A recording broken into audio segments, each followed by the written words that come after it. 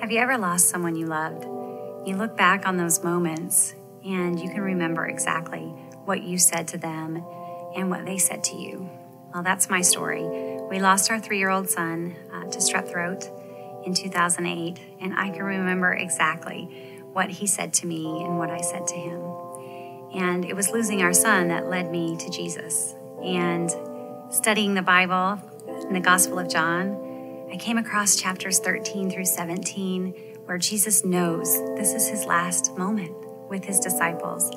And those chapters just really tugged at my heart because these were the last words Jesus was going to get to speak to his loved ones.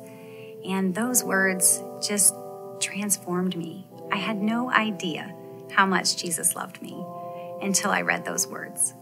And that's what led me to write a Bible study about these chapters 13 through 17 in the Gospel of John. Are just filled with the last words of Jesus. And I pray that they will just show you how much Jesus loves you.